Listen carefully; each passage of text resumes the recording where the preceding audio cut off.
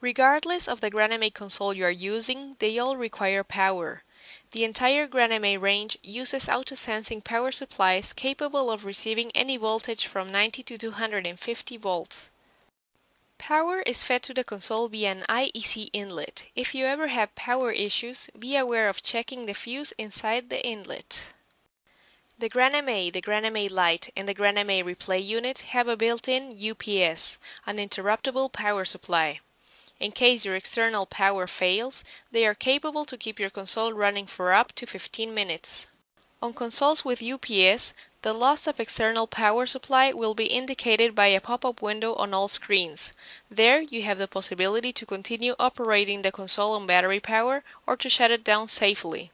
Unattended consoles will automatically shut down after 3 minutes. The grandMA Ultralight and the grandMA Micro do not have a built-in UPS, therefore it is a wise precaution to use an external one.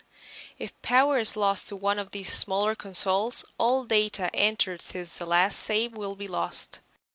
Notice that the Ultralight console comes along with two power switches. The hard power switch next to the power inlet will immediately cut the power. The soft power switch on the front works in conjunction with the grandMA software. Pressing it results in automatically saving all data before shutting down.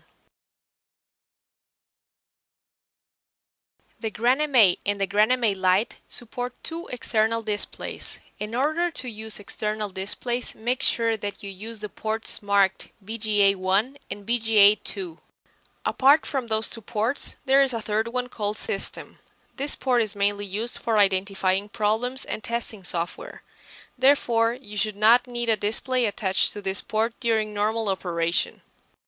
The grandMA Ultralight only supports one external display. However, its system monitor port can be used to imitate the touchscreen display.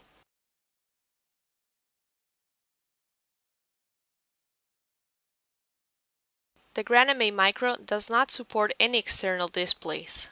The grandMA, grandMA Lite, and grandMA Replay unit have 4 DMX ports. The Ultralight and the Micro come along with 2 DMX ports. grandMA, grandMA Lite, and grandMA Replay unit can be expanded to 8 DMX universes by an expansion chip and the use of DMX over Ethernet devices for the extra 4 universes. For networking capabilities, the grandMA Lite, and the grandMA Replay unit are equipped with one auto-sensing 10 over 100 megabit Ethernet port. Networking with consoles, NSPs, and computers running grandMA 3D requires a 100 megabit Ethernet data transfer rate, while DMX over Ethernet devices and the grandMA's PDA remote control are generally running at 10 megabit. All grandMA consoles have a DMX input port which can be used for merging an incoming stream with one of the console's outputs for capturing DMX data or for triggering. The hard keys and faders of an executor fader can be triggered by DMX, as can the hard keys be associated with an executor button. Because of the nature of grandMA playbacks, it is easy to make an external DMX console act as an expanded control surface for any grandMA console. The complete range of grandMA consoles support input and output of MIDI notes and MIDI show control for a single executor playback. MIDI in, out, and through ports can be found on all grandMA consoles except on the Micro, which only comes with in and out ports. Every grandMA console supports SMPTE timecode as a balanced SMPTE signal through a 1/4-inch standard stereo jack. Tip and ring are signals with the sleeve as reference. The grandMA range has a sophisticated audio triggering system.